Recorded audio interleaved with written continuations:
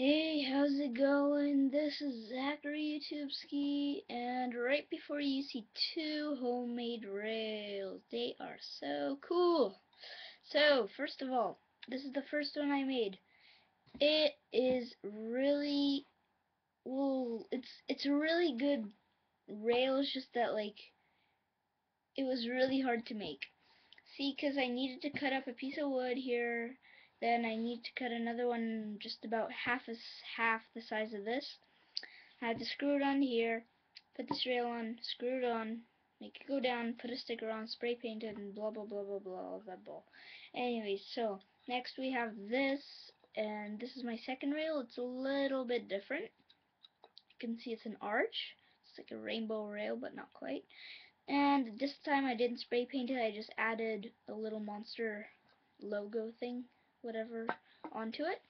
And yeah, I'll show you how they work. So, first of all, this is like, I don't really have a name for it. Like, maybe you guys can, like, subscribe and please leave me a comment on what should I name this ramp, like,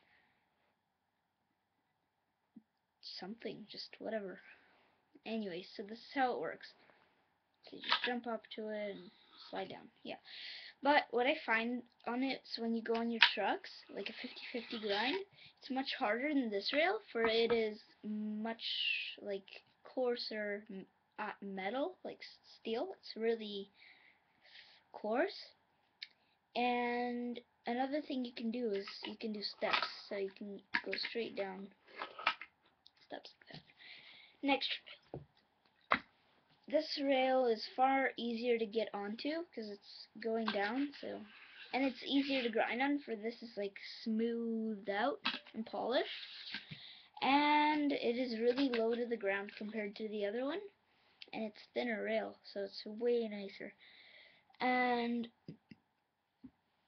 yeah, so just, I don't have much to say about these rails. They're pretty easy to make. Like, just go to frickin' Rona or something, buy like little thingamajigger like this for like a drawer, and then yeah, just that's really it.